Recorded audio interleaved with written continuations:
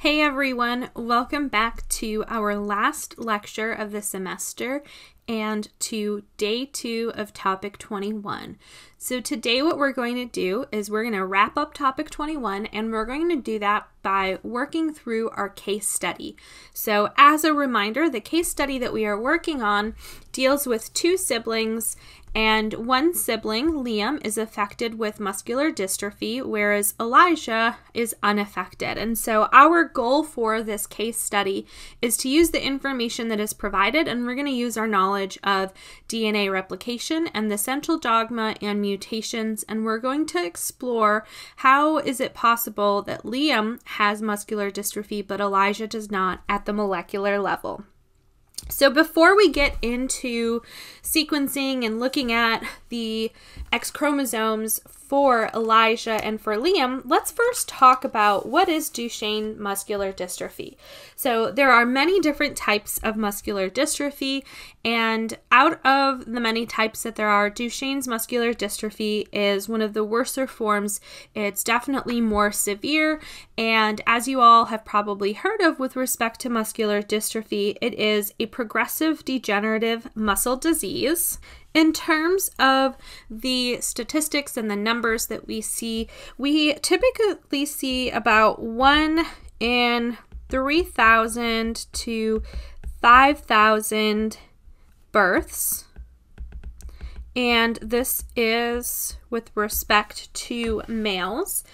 And for muscular dystrophy, there are actually a lot of many different mutations that are possible, and we'll get into that here in a second. But let's take a look at some of the figures that are here on this page. So on the left, we have an image showing us a normal bicep versus the bicep of a patient that has muscular dystrophy. And so we can see that there appears to be a change here in the biceps. So in terms of the length, it's definitely elongated here and it's not as large. And so one of the things that we see because of muscular dystrophy is the breakdown of muscles essentially over time. And so what does that mean? That translates to, if we take a look at the percentages of males with age increasing and how many of them are using a wheelchair. So on the x-axis here we have years, and on the y-axis we have percentage. So for patients that have muscular dystrophy, by the time most of them reach adulthood, about 90% of them are found have to use a wheelchair. And so let's take a closer look at the molecular mechanism of this. So if you recall, earlier in the semester, we talked about the cytoskeleton, we talked about how muscles contract, and muscular dystrophy deals very closely with that. And so what I'm going to go ahead and do is draw a cell here. Here's our nucleus. Now recall that when we think about the cytoskeleton, we talk about actin kind of being all throughout the cell, and we know that actin is really important for movement of the cell. If we think back to muscles, we have actin and myosin, and that is what is causing the muscle to contract. And so you can start to imagine that, well, if we're having problems with muscles, that's going to lead into the cytoskeleton. So of course, we have other components of the cytoskeleton, but I'm focusing on actin, and the reason that I'm focusing here on actin is because when we have the actin throughout the cell, we actually have a protein, and I'm going to draw it here as just lines and circles, and this protein is called dystrophin. And what dystrophin does is it anchors that actin to the plasma membrane of the cell. If that actin is not anchored, you can imagine that, well, when we move a cell forward, that we're not going to be able to have that lamellipodium stick out as well because the actin will be moving, but it's not connected to the plasma membrane, so it's unable to push that plasma membrane forward. So this is really important for the integrity of the cell itself. And then, of course, those cells make up the muscle, and so you can kind of start to see how the pieces come together. Well, it turns out if we move forward thinking about muscular dystrophy is an X-linked recessive disease. And that is why the statistic that I gave you in terms of how many births do we see where patients have muscular dystrophy was with respect to males, because of hers, males have one X chromosome, whereas females will have two X chromosomes. And so, as you can imagine, we see as with many other X-linked diseases, we see a higher proportion of biological males that are affected by these X-linked diseases. And so here's just an image on the right reminding us of the X and Y chromosomes that are found in biological males and females. And this red that is highlighted here, that is the dystrophin gene. So if we move a little forward and we zoom in on that X chromosome and we look at the dystrophin gene, which is the one that codes for the dystrophin protein, we've already talked about in this class that it's really big. So it's about 2.4 million base pairs. And we just recently talked about transcription and translation, so this statistic blows my mind, but because of how large this gene is, it takes 16 hours to transcribe. So that is 16 hours of RNA polymerase reading the template DNA and synthesizing RNA, which is absolutely amazing. And we know that this is a gene that is highly spliced. So when we talked about transcription and then we talked about processing of RNA, we said one of the things that eukaryotes do is splicing, and we actually use the dystrophin gene as an example. So with how large this gene is, people can actually map mutations. And so we have been able to determine where mutations can be found in this gene that can lead to the different forms of muscular dystrophy. And it turns out that there are hundreds of mutations that are possible that can result in muscular dystrophy. Some are more detrimental than others, but again, we can map what those are. So our question now, kind of circling back to the point of this case study, is why does Liam have muscular dystrophy but Elijah does not? So what we did was we started with their X chromosome. So both Liam and Elijah are biological males. So they have an X and a Y chromosome. And knowing that the dystrophin gene is X-linked, we went ahead and sequenced both of their X chromosomes. So what we have is the results of that sequencing. And what the sequencing told us was that there are 5 different nucleotide differences between Elijah and Liam in the dystrophin gene. So let's take a look at these differences in a little bit more detail. So here is Elijah's X chromosome. Here is Liam's X chromosome. And so we can see Elijah has an A, Liam has a G. Here we have a T and an A, a C and a T, a C and a T, a T and a G. So those are the 5 differences, and let's take a closer look at them. So here is just another way of looking at the X chromosome, and in particular at that gene structure. And when we look at those 5 mutations, we see that one of them is in the promoter, and 3 of them, so difference 2, 3, and 5 are in exons, and difference number 4 is in an intron. So we're actually going to start with difference number 4. And the reason that we're going to start with difference number 4 is there is a mutation and it's in the intron. So whenever we think of introns and exons, we need to think about splicing. So when it comes to splicing, we know from earlier conversations that introns are cut out and exons are expressed. So we can actually use what we know about gene structure and right away cross one of these differences out as being the likely reason that Liam has muscular dystrophy and Elijah does not. And since we know that introns are cut out, in the final mRNA, that intron, so difference number 4, would not be present. So we can actually go ahead and cross that off. So that leaves us with differences 1, 2, 3, or 5 being the possible reasons for why Liam has muscular dystrophy. So let's go ahead now, and we're going to start with a blank page. So here we have difference number 4 crossed out, and we're going to go ahead and take a look at difference number 2.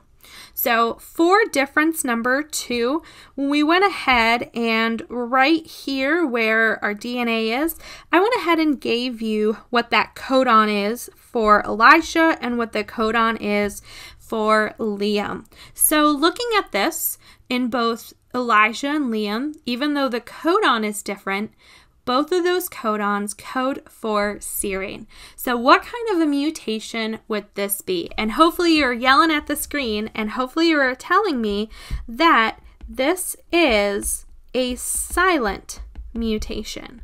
So even though we have a mutation at the DNA level where instead of a T, like we have in Elijah, we have an A present in Liam, even though there is that mutation in the DNA, which of course when we look at the RNA, we see a different base as well, the codon encodes for the same amino acid. Therefore, this is a silent mutation.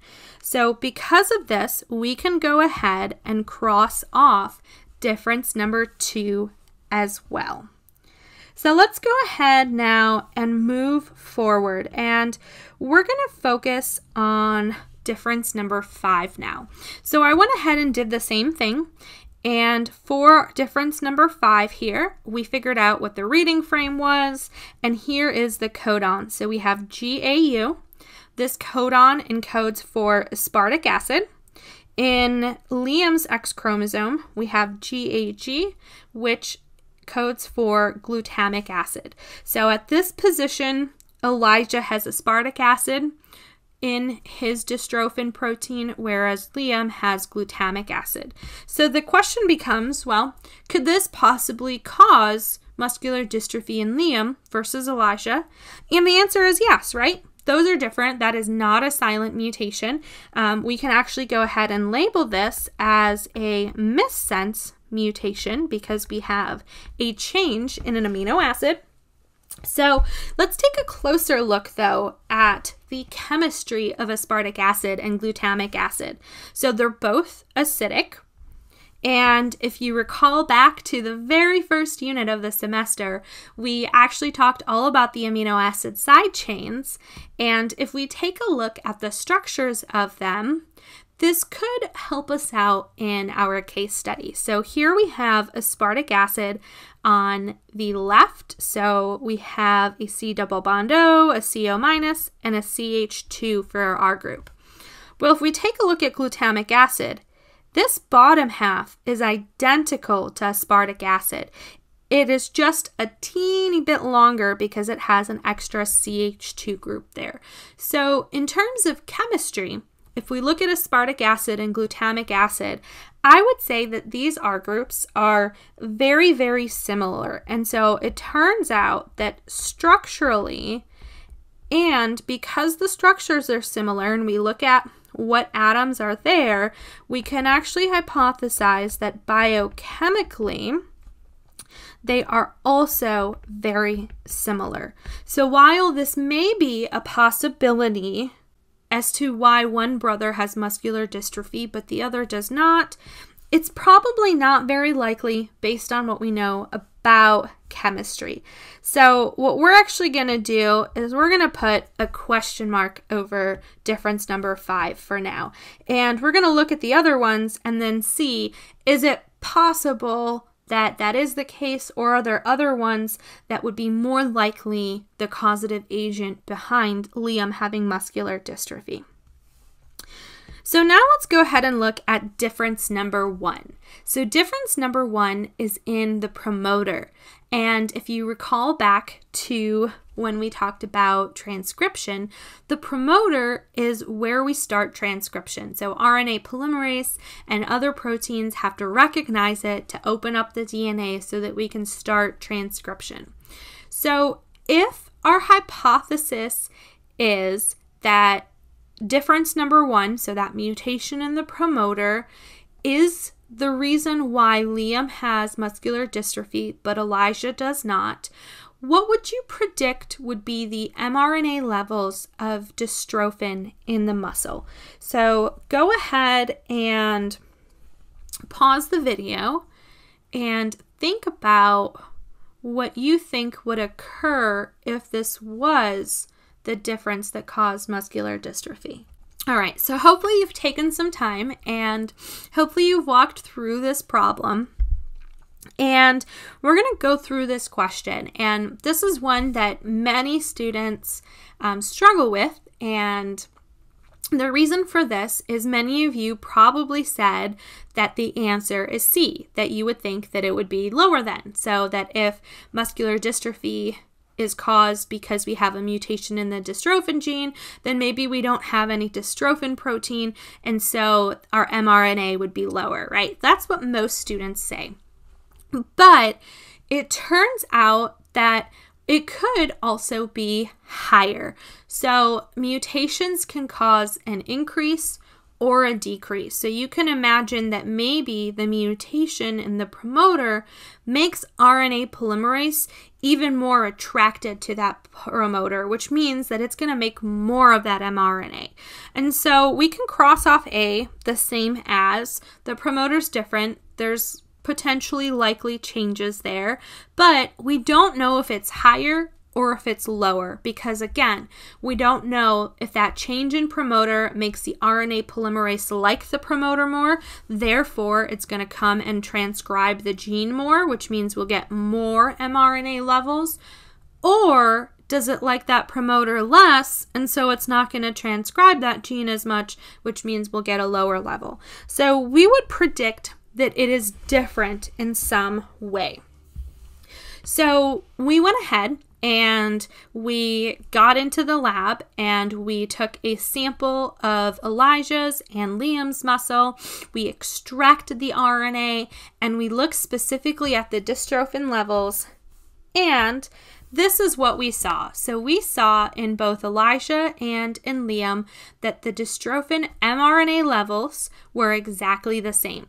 So now that we know that they're exactly the same, how would you interpret these results, or what would you conclude from these results?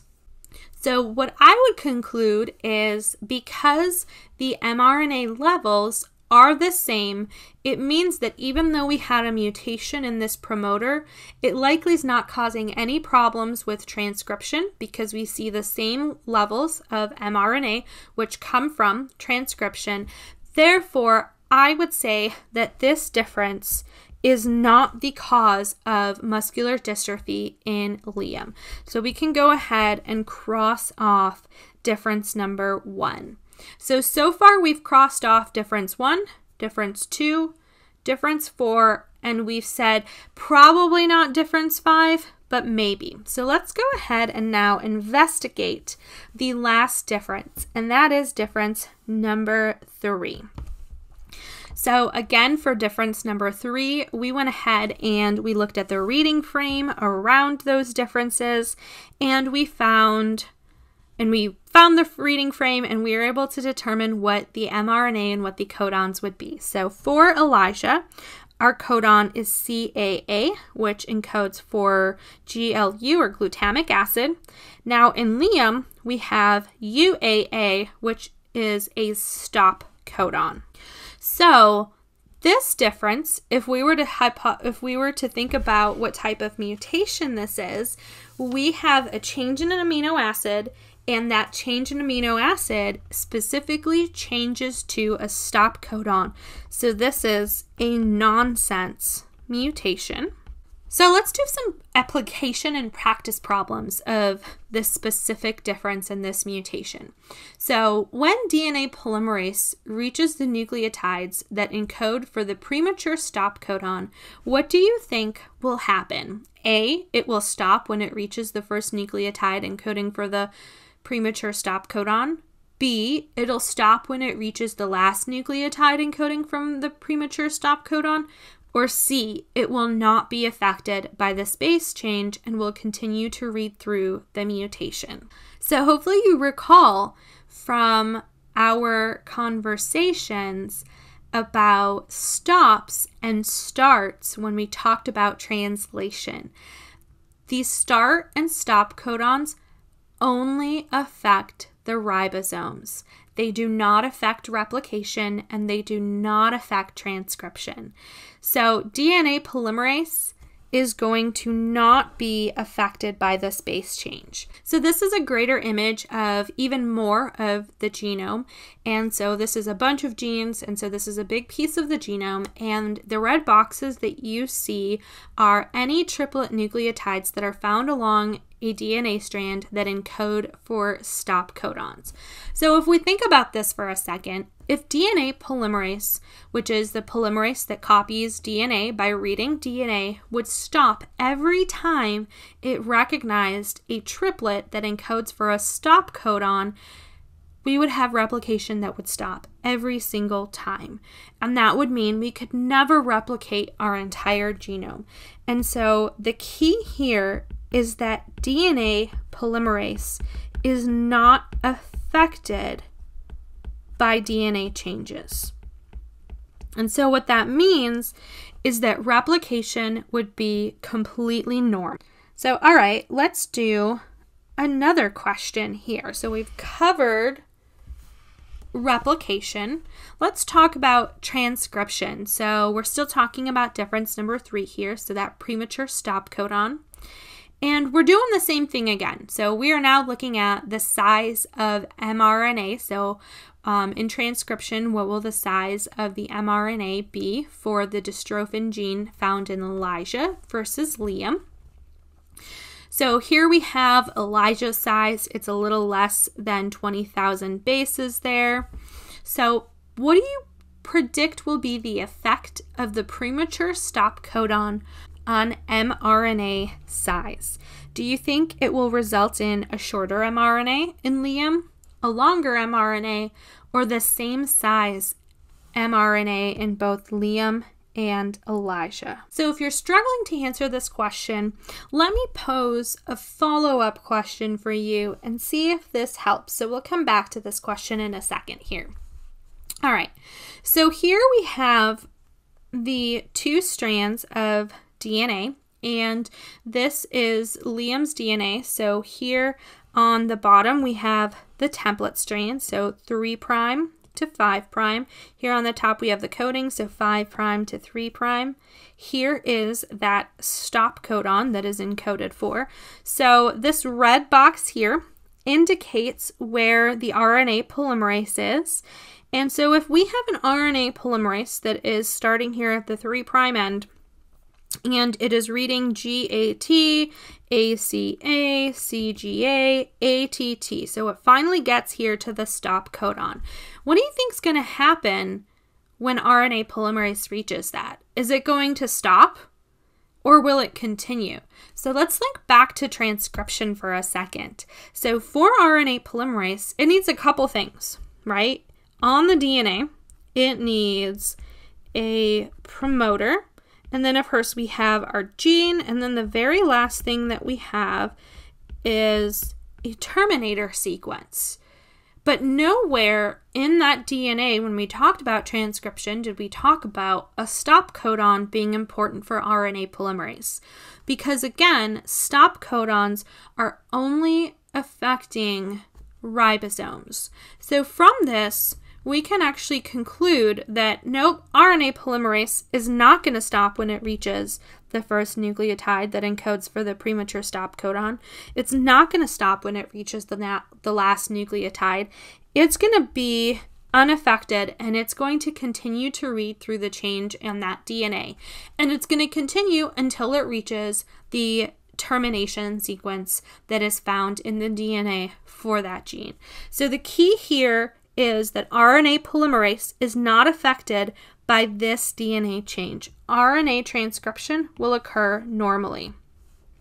So now if we go back for a second to this question, and what do we think will the mRNA dystrophin size look like for Liam? We know that transcription will not be affected.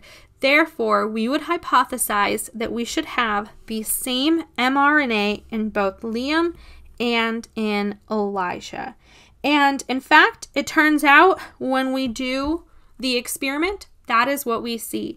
So here we have Elijah and Liam. Here on the y-axis, we have that mRNA size.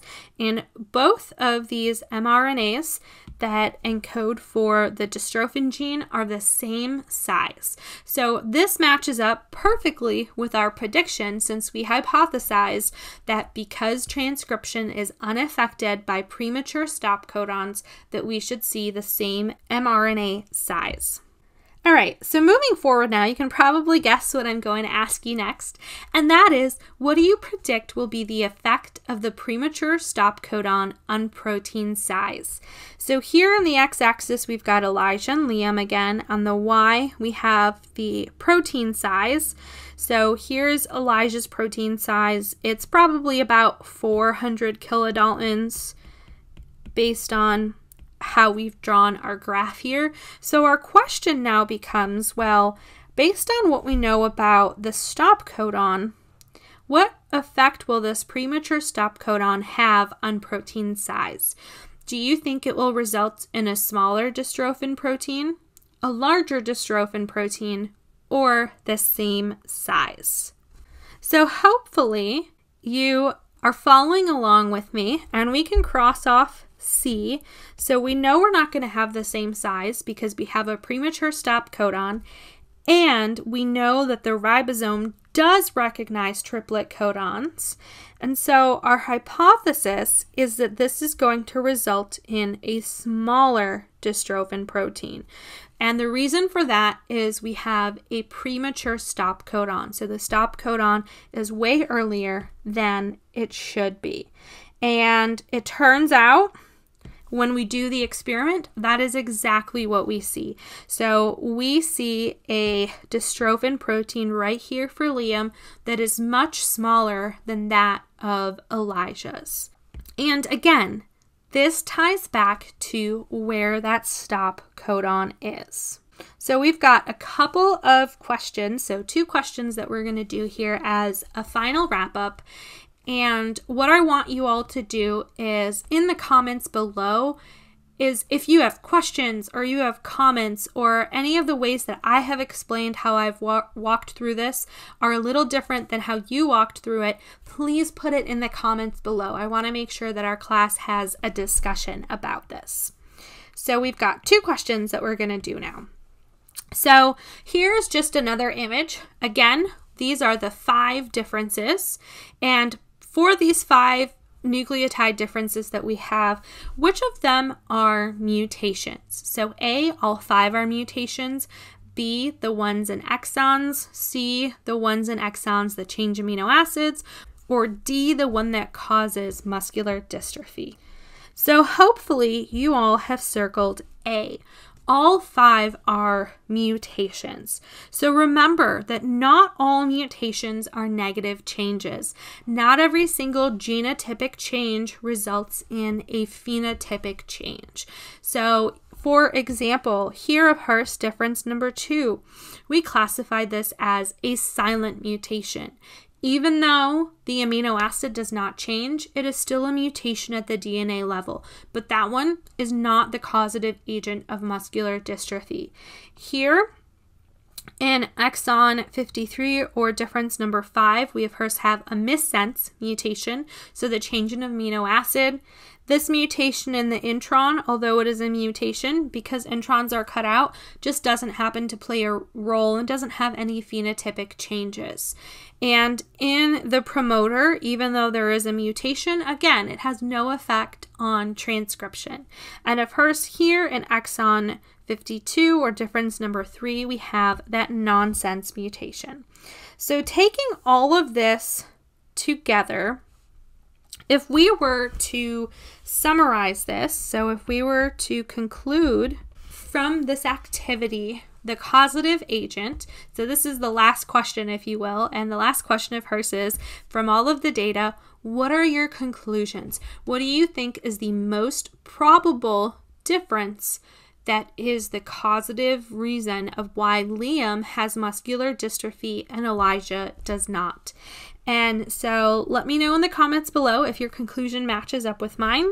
And my conclusion is that the premature stop codon is the likely reason why Liam has muscular dystrophy, but Elijah does not.